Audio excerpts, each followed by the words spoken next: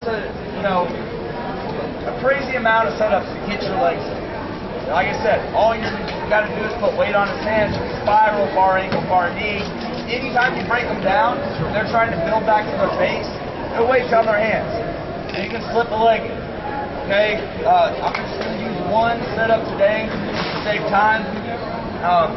Like I said, do not start back right up close to him with your butt on your heels. I want to back up. I'm going to drive him forward. So I point my knee towards his butt where I'm going to drive him.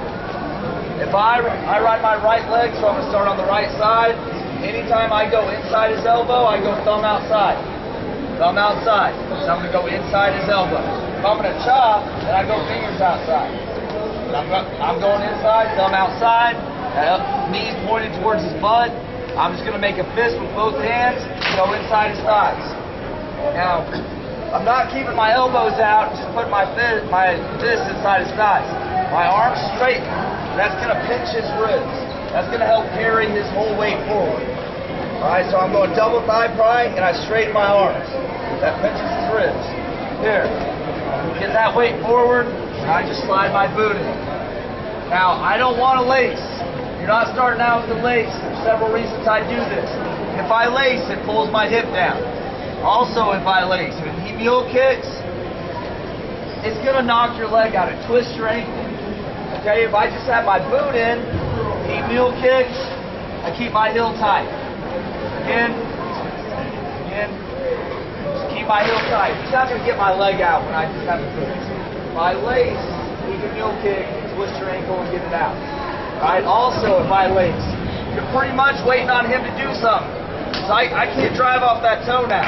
Whenever I have my boot in, I can put pressure on him. That toe's on the mat. I can use that to drive. Alright? So there is a time to lace and secure his leg, but right when you put your leg in, it's not in. So I don't want to see any laces. It's a short boot. If I was going to sit on top of it, that's all it is. So even if you have short legs, here's how it goes. I have two sort of legs to ride legs. Not a boot. Setting on top, I put the inside of my heel inside his thigh. That's it. That's a boot. That's all we're doing right now. Alright? The first thing we're going to work on is reaction leg riding. So we're going to react. You got to be ready. If you throw a leg in and he sits one way or another.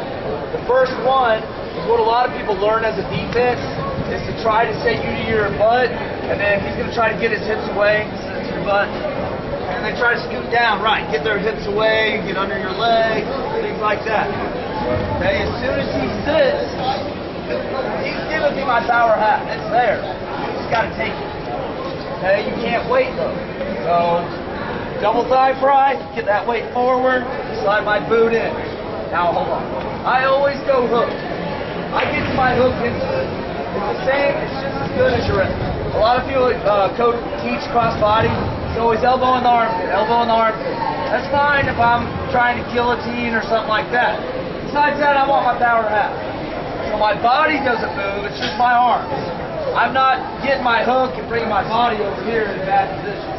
I'm still laying across his body. I just replace my elbow with my hook, my arm on top of his head. So now when he sits me to my butt, I'm walking it instantly to my chest, driving straight to the mat. Secure it. Same position, guys. Head away, elbow to. What do I do now? What? Climb the wall. Okay? Get our pin. So, this is real similar to our crackdown, so we're not going to work very long. Get out there and get 2 or 3 reps in each guy.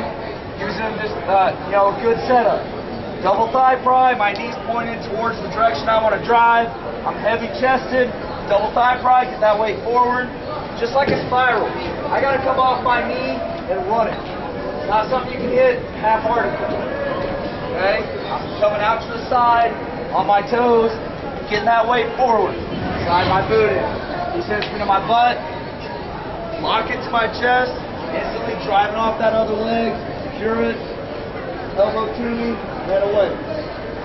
Once I get my back, my leg up on your elbow, climb the wall and finish it. Good? Alright, let's try it. 1, 2, 3. So guys, rub it out.